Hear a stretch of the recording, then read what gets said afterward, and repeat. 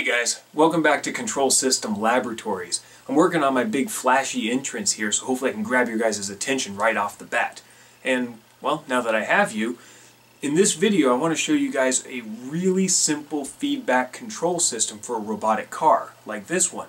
And in doing so, I want to show you sort of the differences between commanding open loop versus commanding closed loop, and how closed loop control can help you meet your design goals for your system, even in an environment that's changing due to disturbances or just uncertainties in the environment itself. Now, before we get started, let me really quickly show you the components that make up this robotic car.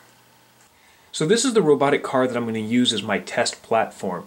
It's mostly just a stock Zumo Robot from Pololu.com. I got the kit rather than the fully assembled vehicle because I wanted to practice my soldering. But if you're not into that, you can always just get the fully assembled car. Now with the kit, you get to pick your own micro metal gear motors, and I chose two of the 50:1 gear ratio high-powered motors for my project. These two motors are the ones that drive the front wheel for each of the left and right side. Now, the Zumo Shield, which is this big black printed circuit board, can be modified to interface with various versions of the Arduino microcontroller. I set mine up to work with the Uno, because that's one I have, and the instructions tell you how to do this, but basically it's just soldering these header pins in the right pattern so that it matches the Arduino. Now, the Zumo Shield has a few sensors on it that you have access to. However, I wanted to use an external sensor because I think it makes more sense for this educational video if you can actually see the sensor that I'm using. And that's why I have these wires protruding from the front here. They allow me to connect to this I2C external bus component. Now, I2C stands for Integrated Circuit, and it's a way to send information between two different ICs, much like a telephone wire between a sensor and a microcontroller. Now, if you don't know what any of this means or how to write code to read an I2C device, don't worry about it. There's a few libraries online for the Arduino that do all that work for you, and I'll get to that in a second. Now, as far as my Arduino, this is unmodified. It's just an Arduino Uno, and I happen to stick this breadboard on the back using the adhesive that comes with it so that I have a place to attach my external sensor. And if I put this all back together, you can see what the final product looks like. And again, I can plug in my I2C bus into the breadboard, and then I can plug my I2C component into the breadboard also so that everything can now read each other. Although for this first example, I want to control the car open loop. So I'm going to remove the sensor for now, and let's go set up the test. Now I want to have the car drive from this side of the platform over to this side and make it to this flag. Now it's just a straight line, and I've drawn the straight line in black here on the platform so you can see it a little bit easier. But the trick is I want to command this open loop, which means I need to be able to predict how to send commands to the car in order to accomplish this. Now luckily it's just a straight line, so that makes it pretty easy.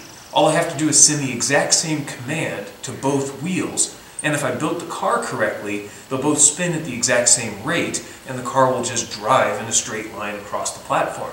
So let's go write the code for that and test it out. Now, if you're not too familiar with writing embedded code, don't worry, neither am I. But luckily you can download the Zumo libraries for the Arduino directly from the Pololu website. You can either just do a search for the Zumo Robot kit, or you can click through the links to get to it. But once you're there, click on the Resources tab to find out all of the different files that you can download. And under the Zumo Shield Libraries link, you're going to find the files that we're looking for. And there's libraries here to drive the buzzer, the motors, the sensors. You can download all of them if you want, but we're only going to be using the Zumo Motors library for this example. To download them all, just click this zip button up at the very top. And once you download them, put all of the files into the library folder for the Arduino, so that you have access to these libraries when you open up the Arduino application. Here I'm opening up the Zumo Motor example. This code will show you how to access the functions in the Zumo Motors library so you can control the car. It turns on an LED when driving the car forward and then turns it off when driving backwards so you can see if you accidentally wired the motors wrong. I didn't, so I'm going to remove this LED code for our example to make it a little bit simpler. However, I don't want the car driving as soon as I turn it on, so I'm going to add a 5-second delay here at the beginning. Now down here, the code cycles through running each wheel forward and backwards to test that they're working. Again, I don't need this code. I only started from this so I could see the syntax for commanding the wheels. Also, I'm just going to set both the right and left motor speeds to 100 counts. Since the max is 400 counts, this should drive the car in a straight line at about a quarter of its max speed. So this code will run the setup once upon initialization, which is just going to wait 5 seconds. Then it's going to run the loop function continuously until you remove power. Let's compile this onto the car and go test it out.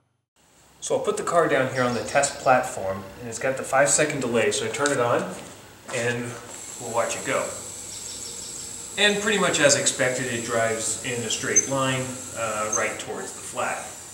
But what if I try that again, but this time add a little bit of disturbance into the system? Let's see how it works then.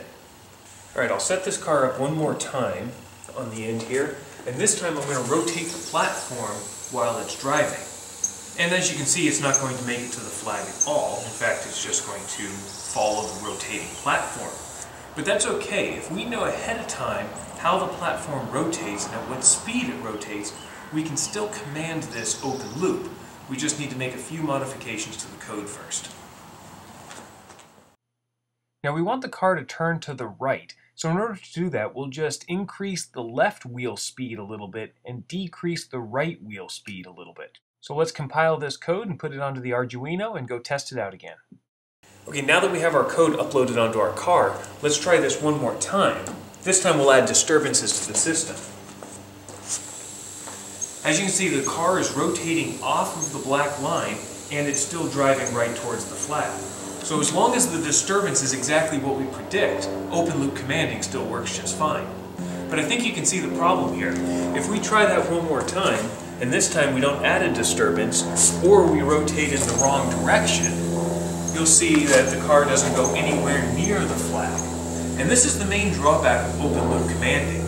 If you don't know your system perfectly, or it's not robust to all of these different variations in the system, or to disturbances to the system, then open loop commanding isn't going to work. You're going to have to add a sensor to the system and command a closed loop. So let's go try that.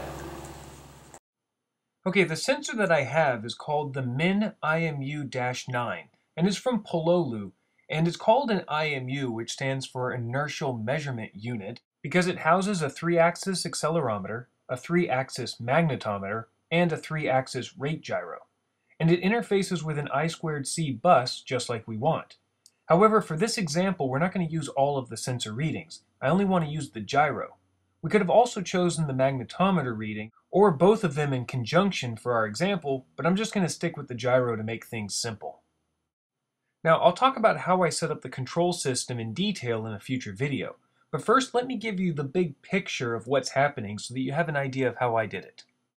Now, the first thing is that I still want the car to drive forward at about the same rate, so I'll still command each wheel to run at 100 counts. And this is just an open loop command to both wheels since it's not based on the actual state of the vehicle. But in addition to this, I want to drive the angular velocity of the car to 0. So that's my reference command, 0 omega. Or in other words, I don't want it to rotate in inertial space. That way when I rotate the platform, the car will try to stay driving forwards towards the flag. So my reference is 0 radians per second. I'll compare that against the measured angular velocity from the sensor to generate my error term. The error term then goes through a controller, which in this case is a proportional controller or just a simple gain. And the output of the controller then is the delta wheel command. And I'm going to add that delta wheel command to the right wheel and subtract it from the left wheel to generate our turning moment on the vehicle.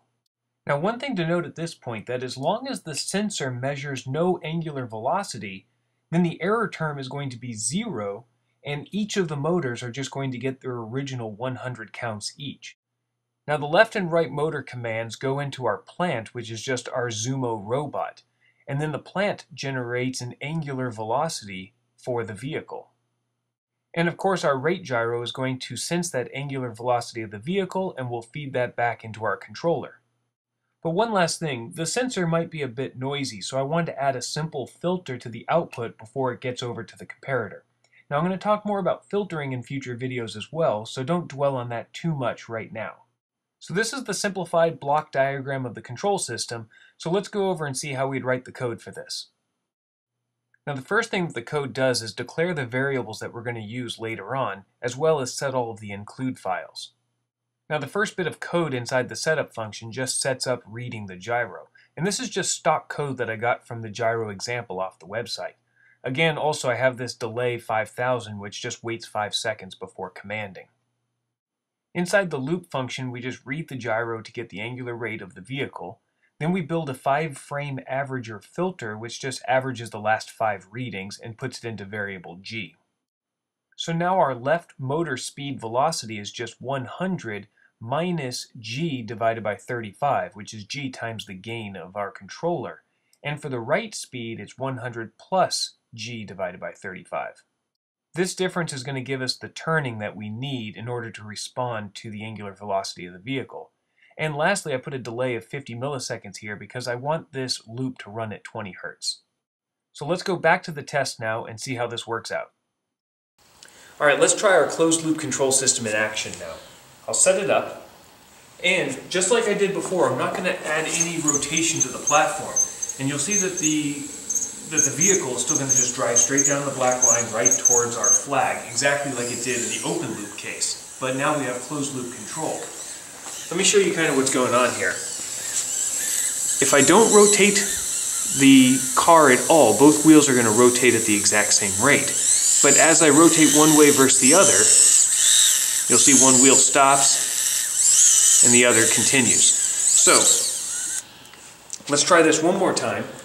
And this time I'm going to add some disturbance to the system and see how our closed loop controller can handle that. If I add some rotation, you can see that it's going off the black line and driving, well, more or less towards the flag. There's probably a little more tuning that I can do with the control system to make it a little bit better.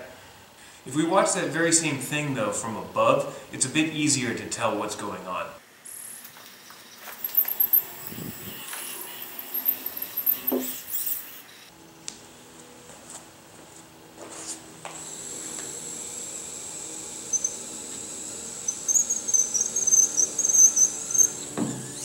So as you can see, our control system does a pretty good job of rejecting disturbances and still being able to maintain its goal, which is to get to the flag here at the end.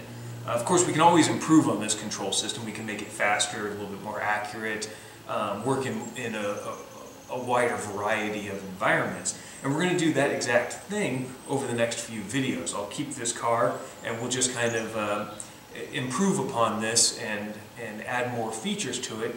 And I'll walk you guys through step by step the process that I take for designing a control system like this. So I hope you stick around for it. If you haven't already, don't forget to subscribe so you don't miss any of these future videos.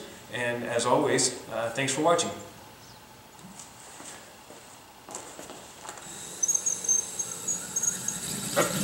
Uh-oh, that can't be good. It's a bit unstable.